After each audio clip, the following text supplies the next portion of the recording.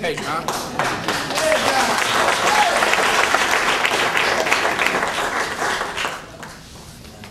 God bless you, brother. You know, I learned to drive on the beach in an old Model A. I drove that Model A from Hatteras Inlet to Oregon Inlet on all our beaches. So I love nature. I was a Marine sniper in Vietnam, and I can read nature. I know where a man walks, where an animal walks. I know what they do. I know the difference between a walk from a gorilla to a man. That was my job. And I've been through a lot. And this is one of the worst things. My business, I've been there for many years, since the mid-50s.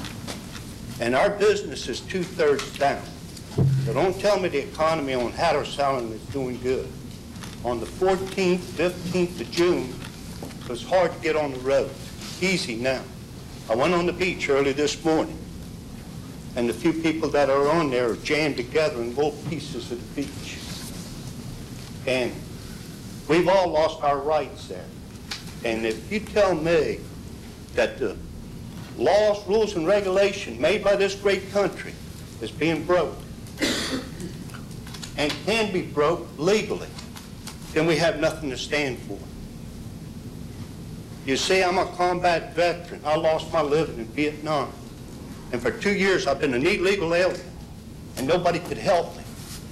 My registration was taken from me when I became top secret clearance at 8th and 9th. But Homeland Security, God bless their hearts and wavy TV team, finally got my citizenship on the 4th of July. I'm going to get it. And now I want to get back.